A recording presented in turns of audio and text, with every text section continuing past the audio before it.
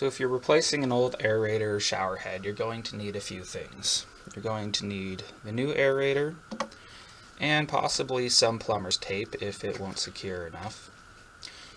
Your new aerator should come with some washers that are installed, some rubber washers you can remove based on the size of the thread that you need to put it on.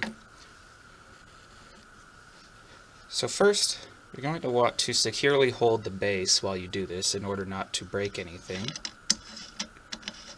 Slowly unscrew the old one.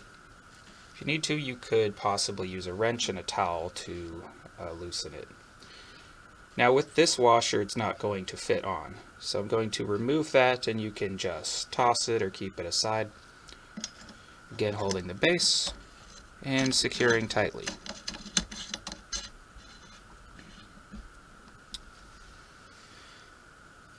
Now one thing you might need to do if you turn it on and there's leaks coming out of the sides,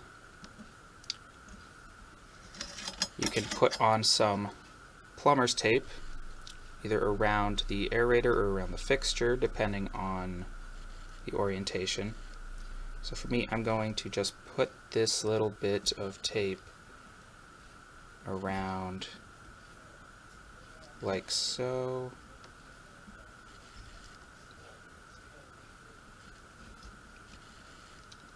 To make it tighter when I try to screw it on. This tape will create a better seal and prevent any leaks that might be coming out from the sides.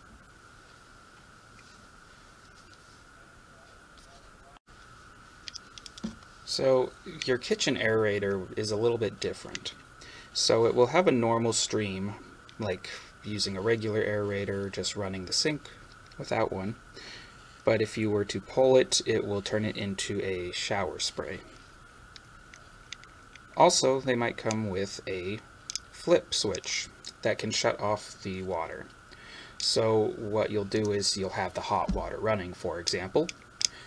Then if you flip this up, it will keep the water hot, so you don't need to wait the next time that you are running the water. You'll just flip the nozzle and it will continue to spray and have hot water.